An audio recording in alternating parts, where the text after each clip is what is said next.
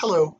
If you're an elementary school teacher, you're probably in a position similar to me. You've used Edsby before for report cards, you put up some assignments, maybe you even put in some grades, but that's it. I received a crash course in Edsby, but I'm still left with questions. So what do I do?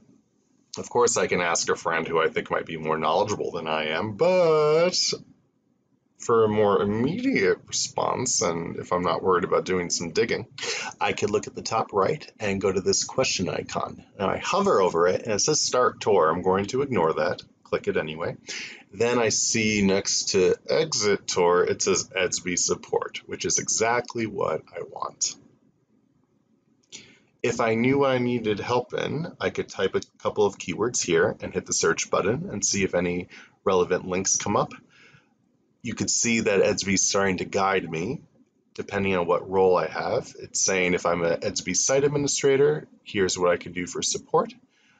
If I'm a teacher or administrator, hello teachers, then this would be the area for me.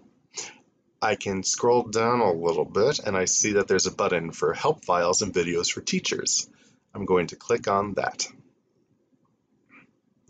Now, below this search bar again, it gives directions in big, bold, large font, saying for help, first ask your help desk or Edsby super users, or post in any feedback or help group you may have on your Edsby system. Failing that, click the blue question mark at the top right of any Edsby page when logged in with the desktop browser to contact Edsby directly.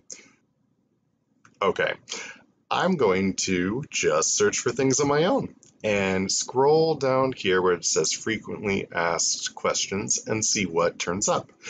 In my next video, I'll take you through the question I had as well as the answer I think I found. But before I wrap this up, let me show you how to get out of this. So you can just X out the tab here. But wait, I'm back at this tour page and I don't want a tour right now. So I would just click on Exit Tour and get back to the page I was working on. Thanks, and I hope you found this useful.